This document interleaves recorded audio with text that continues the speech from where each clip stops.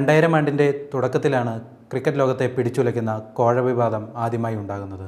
ഇന്ത്യയും ദക്ഷിണാഫ്രിക്കയും തമ്മിൽ നടന്ന ഏകദിന മത്സരത്തിൽ കളിക്കാർ ഒത്തുകളിച്ചു എന്ന വാർത്ത ക്രിക്കറ്റ് ലോകം ഞെട്ടലോടെയാണ് കേട്ടത്. ദക്ഷിണാഫ്രിക്കൻ താരം ഹാൻസി ക്രോണിയെ, നീക്കി ബോയെ, ഹെർഷൽ ഗിബ്സ് എന്നിവർ കോഴ വിവാദത്തിൽ ഉൾപ്പെട്ടു. തുടർന്നുണ്ടായ ഒരു വിമാന അപകടത്തിൽ ദക്ഷിണാഫ്രിക്കൻ ക്യാപ്റ്റൻ കൂടിയായ ഹാൻസി ക്രോണിയെ കൊല്ലപ്പെട്ടു. ഇന്ത്യൻ ക്രിക്കറ്റിനും വലിയ നഷ്ടങ്ങളാണ് കോഴ വിവാദം ഉണ്ടാക്കി വെച്ചത്. ക്യാപ്റ്റൻ മുഹമ്മദ് അസ്റുദ്ദീൻ, ഭാവിയുടെ താരം എന്നറിയപ്പെട്ട അജയ് ജഡേജ എന്നിവർ കോഴ വിവാദത്തിൽ അകപ്പെട്ടു.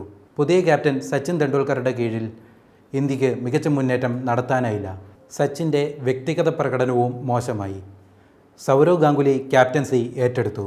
2000 അണ്ടർ-19 ലോകകപ്പ് നേടിയ ഇന്ത്യൻ ടീമിനെ നയിച്ച മുഹമ്മദ് കൈഫും വൈസ് ക്യാപ്റ്റനായ യുവരാജ് സിംഗും മാസങ്ങൾക്കുള്ളിൽ തന്നെ ഇന്ത്യൻ ടീമിലേക്ക് എത്തി. മധ്യനിര ബാറ്റ്സ്മാൻ വീരേന്ദർ സെവാഗ് ഓപ്പണറായി. രാഹുൽ ദ്രാവിഡിനെ വിക്കറ്റ് കീപ്പറായി നിയമിച്ചു. അനിൽ കുംബ്ലയ്ക്ക് പുറമെ ഹർഭജൻ സിംഗും സ്പിന്നർമാരുടെ നിരയിലെത്തി. വെരി സ്പെഷ്യലിസ്റ്റായി VVS ലക്ഷ്മണും ടീമിൽ ഇടം പിടിച്ചു.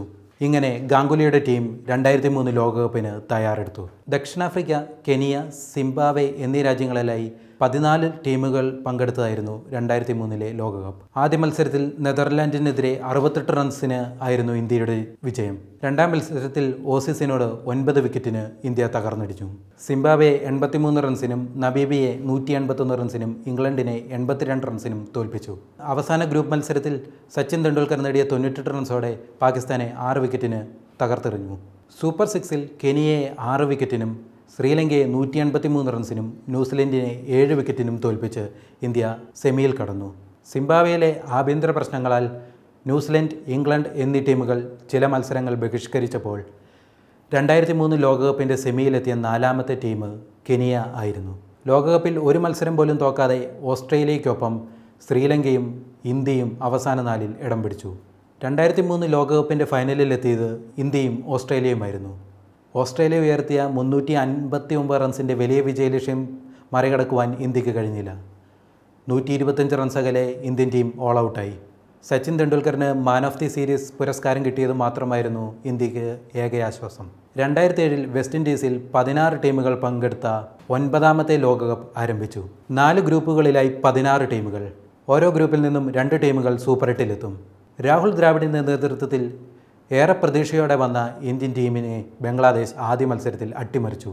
രണ്ടാം മത്സരത്തിൽ ഇന്ത്യ 5 വിക്കറ്റിന് 413 റൺസ് നേടി.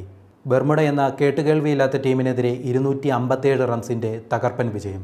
പക്ഷേ ഗ്രൂപ്പിലെ അവസാന മത്സരത്തിൽ ശ്രീലങ്കയോട് തോറ്റ് ഇന്ത്യ പുറത്തായി. ആദ്യം പാകിസ്ഥാൻ, രണ്ടാമത് ഇന്ത്യ തുടങ്ങിയ വമ്പന്മാർ ഗ്രൂപ്പ് സ്റ്റേജ് കടന്നില്ല. ഇതോടെ അയർലൻഡ്, ബംഗ്ലാദേശ് എന്നീ ടീമുകൾക്ക് സൂപ്പർ 8-ലെത്താൻ അവസരമൊരുങ്ങി.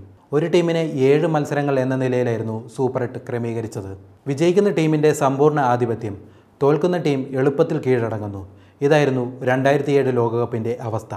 ഒരു മത്സരം പോലും തോൽക്കാത്ത ഓസ്ട്രേലിയയ്ക്കൊപ്പം ശ്രീലങ്ക, ന്യൂസിലൻഡ്, ദക്ഷിണാഫ്രിക്ക എന്നീ ടീമുകൾ സെമിയിലെത്തി. ഫൈനലിൽ മഴ മൂലം 38 ഓവറായി മത്സരം ചുരുക്കി. ആദ്യം ബാറ്റ് ചെയ്ത ഓസ്ട്രേലിയ നിശ്ചിത ഓവറിൽ 4-ന് 281 എന്ന ശക്തമായ നിലയിൽ. മറുപടി ബാറ്റിങ്ങിൽ ശ്രീലങ്ക 33 ഓവറിൽ 7-ന് 206 റൺസ് എത്തിയപ്പോഴേക്കും സ്റ്റേഡിയത്തിൽ ഇരുട്ട് നിറഞ്ഞു. ലങ്കൻ ക്യാപ്റ്റൻ ജയവർദ്ധനെ തോൽവി സമ്മതിച്ചു. 3 ഓവർ കൂടി കളിക്കുവാൻ അമ്പയർമാർ നിർബന്ധം പിടിച്ചു. ഒടുവിൽ ഇരുട്ടിൽ തപ്പിത്തടഞ്ഞ ശ്രീലങ്ക 36 ഓവറിൽ 8-ന് 215 എന്ന നിലയിൽ ഇന്നിങ്സ് അവസാനിപ്പിച്ചു. ഇതോടെ ലോകകപ്പിൻ്റെ ചരിത്രത്തിലാദ്യമായി ഓസ്ട്രേലിയ ഹാട്രിക് കിരീടം നേടി. ചൈനയിൽ നിന്നും 200 കോടി രൂപ കടം വാങ്ങിയാണ് ലോകകപ്പിനുള്ള വേദികൾ വിൻഡീസ് തയ്യാറാക്കിയത്. എന്നാൽ ലോകകപ്പ് പരാജയപ്പെട്ടതോടെ വിൻഡീസ് ക്രിക്കറ്റ് ബോർഡ് കടക്കണിയിലായി. 9 വർഷങ്ങൾക്ക് ശേഷം 2020 ലോകകപ്പ് കിരീടം നേടിയ വിൻഡീസ് ടീമിൻ്റെ നായകൻ ഡാരൻ സാമി ഒരു ജേഴ്സി പോലുമില്ലാതെയാണ് തങ്ങൾ ക്രിക്കറ്റ് കളിക്കാൻ എത്തിയത് എന്ന് ലോകത്തോട് വിളിച്ചു പറഞ്ഞു.